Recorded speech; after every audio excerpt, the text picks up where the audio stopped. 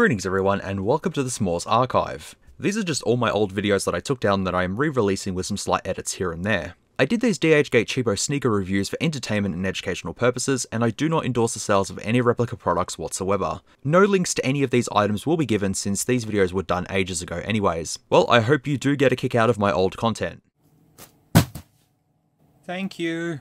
I consulted the DHGate and I said, hey DHGate, please, can you provide me a pair of Space Jams at a very, very low cost? And they said, here it is. And then this is what turned up. Let's open it up and see. Didn't expect them to turn up this quickly. 1 minute, they're over the other side of the globe, and then the next second, they're here. Better shipping than Australia Post, to be honest. Sometimes I wonder to myself if I can open up these garbage bags without damaging myself or the box. I'm more concerned about the shoes than myself. Almost. Yep. There we go. Where has a box? With Jumpman on it. There he is. Oh, he's really shiny now. I hope these are Space Jams. Let's go around the box and have a look. That's very unusual to have a thumbprint on a box, but okay. That is a massive thumbprint. Holy shit. Imagine Michael Jordan trying to unlock his phone with that. Like, there's Jumpman on the side there, and the side of the box is completely empty, as per usual. Then we have size 11, which is what I asked for. Air Jordan 11 Retro, black blue, it says 998 on it, don't know what that means, but okay. And the box is a little bit crumpled up, the gold 23, that's there, but let's fix the box. There we go, it's all fixed now. On the bottom is the usual stuff, the Jumpman stuff, all that sort of stuff. Considering that these were the cheapest, and they said it comes with a box, I was like, it's a no-brainer, I may as well. Anyways, here we go. And before I get into it, I just wanted to say that this video is brought to you by Audible, where you can listen to free audiobooks. No, they won't approve of this. Who else is there? Dollar Shave Club. Dollar Shave Club provides you with... Nah, they're not going to like that as well. How about Squarespace? Squarespace is also very good, and no, they don't like it. Who else have we got? Who are the sponsors? Who could, Actually, this video is brought to you by Google. They're saying the word for me. This is an inside joke, so I don't expect any of you to get this. It's okay. So anyways, we'll continue on. Yay. Take them out of there. Hey, look! He's got a little Air Jordan 11 thing. So I've got another card that goes up to 14. This one goes up to... Oh, this one goes up to 15. It's specifically designed for the 11s. I can blue tack that next to the other one. Nothing else in the box. Also, that smell of cheapness. The smell of the quality from China. Embrace it. Embrace it. You might get high off the fumes. Anyways, we have a pair of Space Jams. I assume that they're a pair of Space Jams. How does one open the bag? Here we go. Oh, what? It comes with... Oh, the tissue paper that they didn't even bother to put in there. They just fold up the tissue paper because, you know, there you go. You can have a look, it's got 45 on there, and so instead of actually, we'll just put the tissue paper inside there for you. They go, no.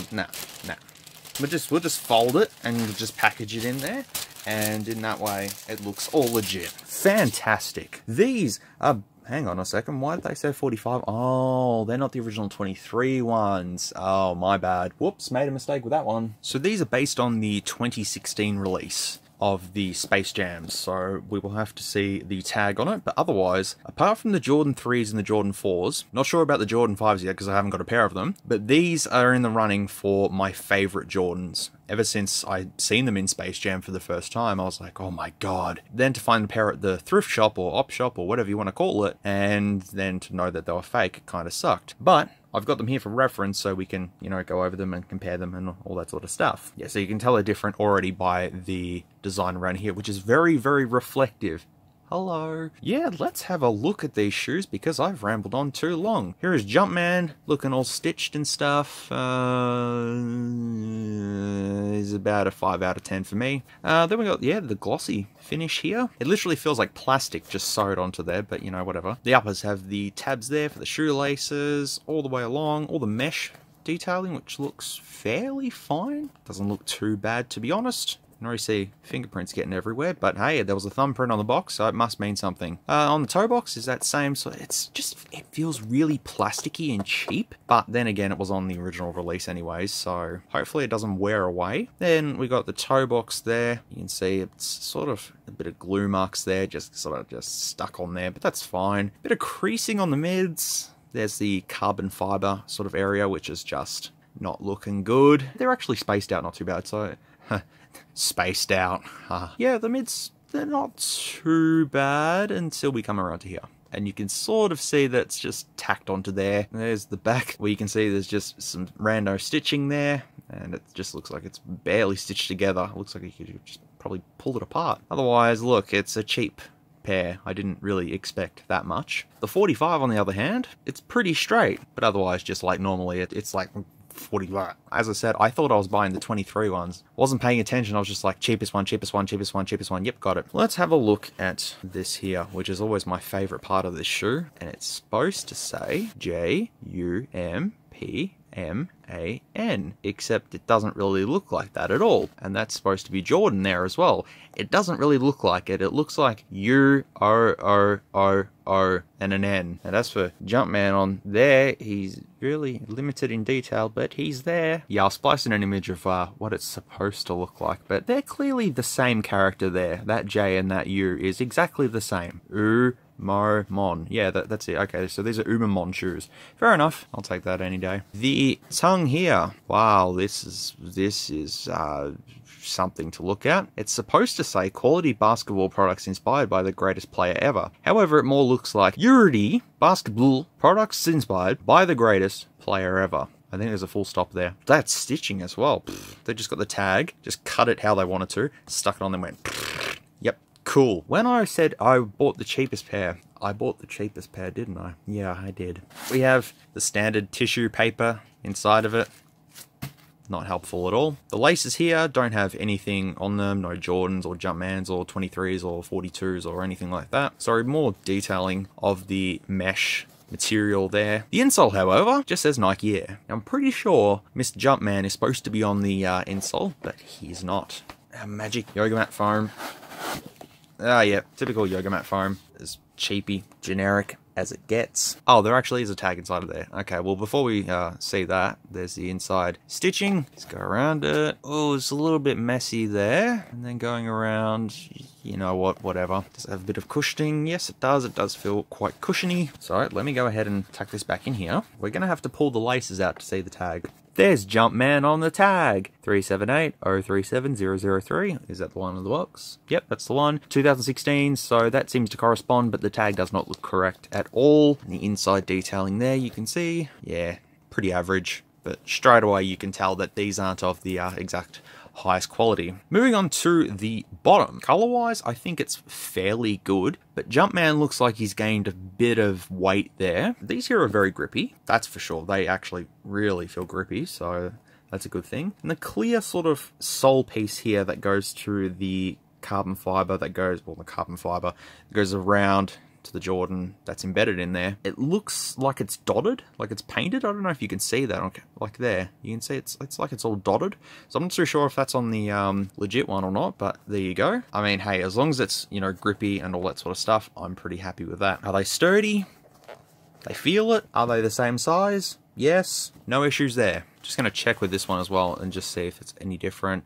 Nope. Looks terrible. Okay, I'm going to compare them with my old ones and show you a comparison of what the old ones look like versus the new ones. Sad to think that these were fake though. When I picked them up for, oh, I can't even remember how much these were. I think these were 10 bucks or something like that. It was crazy, but you guys said to me that they're possibly fake, but hey, if you want to recheck it again, feel free. This one has 23 written on it, and it's just a little piece of cloth there. Jumpman, kind of, you could see his ass right there. It's very prominent, and I believe he's the wrong way too. These laces, I pinched from another pair of shoes because it didn't come with laces originally. All the material and the yellowed sole. Jumpman is looking pretty blobby, but there's the carbon fiber, which actually has a bit of texture to it on my old ones. A bit scuffed up. I mean, yeah, these were worn quite well. It's funny because the eBay Air Huaraches that I bought a while ago, I pinched the insoles out and put them in here. But the tag on here looks like that, and the date code is 2005. And from what I can tell, there was no Space Jams released around the 2005 mark, so that would lead these to be fake. The tongue is not as thick as on this one here. This one is nice and thick. This one is just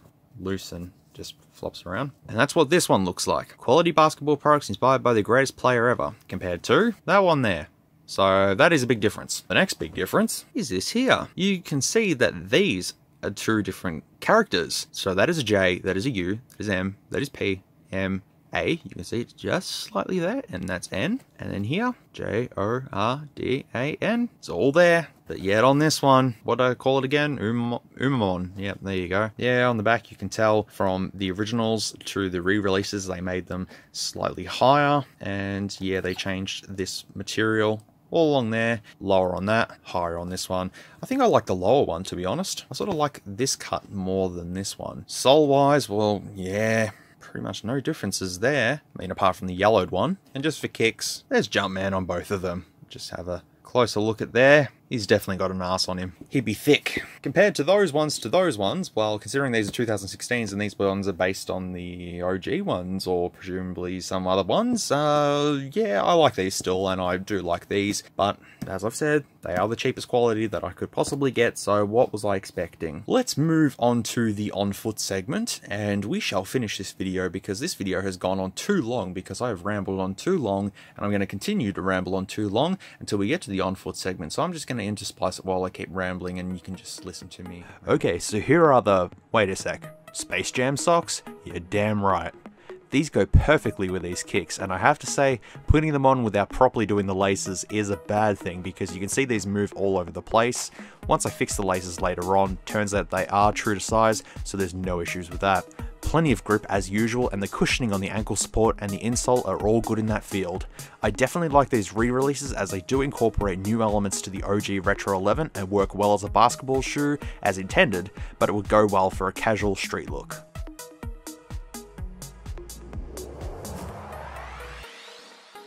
Looking at these re-releases though, I just don't think you can top the OG shoe, that's for sure.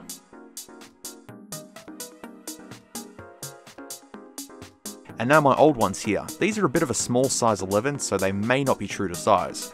These ones, however, have a lot more grip to them than the other ones. These would definitely feel great out on the court. All the cushioning is there, and these feel super comfortable. Just the insoles aren't the right fit, but they will do. I really don't know which one I like better now. I'm kind of stuck between the two.